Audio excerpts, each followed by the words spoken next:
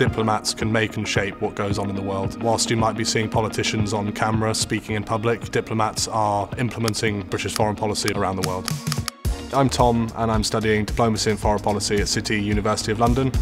After finishing my undergrad in French and Spanish, I wrote my final year dissertation on France's engagement with Africa, and I was looking there at French foreign policy. Through good guidance, I developed a passion in foreign policy, and the course on offer at City seemed to best fit what I hoped to get from the Masters.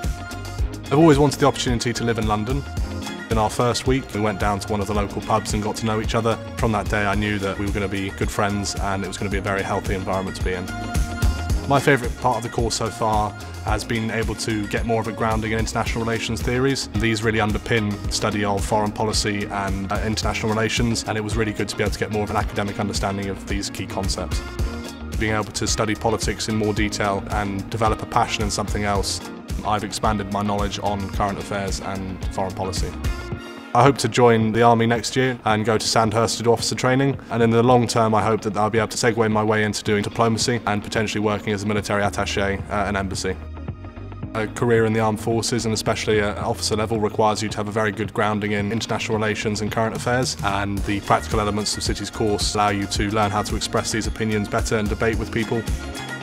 It certainly allowed me to grow in confidence, being able to tackle different academic fields.